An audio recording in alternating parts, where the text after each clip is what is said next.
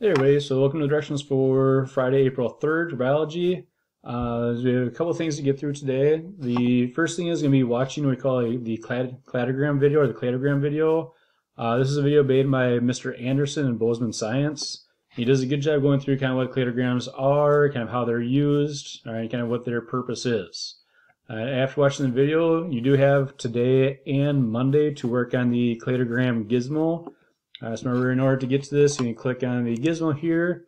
This will take you to the Explore Learning website where you can log in. So you can go to the login, enroll, and then you'll go to the classes, and you go to the cladograms gizmo where you can launch the gizmo from there.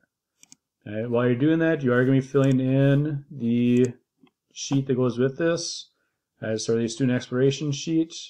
So in order to get that in Google Classroom, it's just Cladograms SE is the title. For you guys, it should have your first name, last name, dash that. So again, it's the same as before, where we have kind of the prior knowledge questions. I'll go through a little bit warm up to kind of get through and understand what a gizmo is. This one is a little bit longer. So let's go through, kind of looks at what we call the morphological or kind of like the shape examples. And then it goes through a couple of those. And B, again, is more morphological, looking at insects.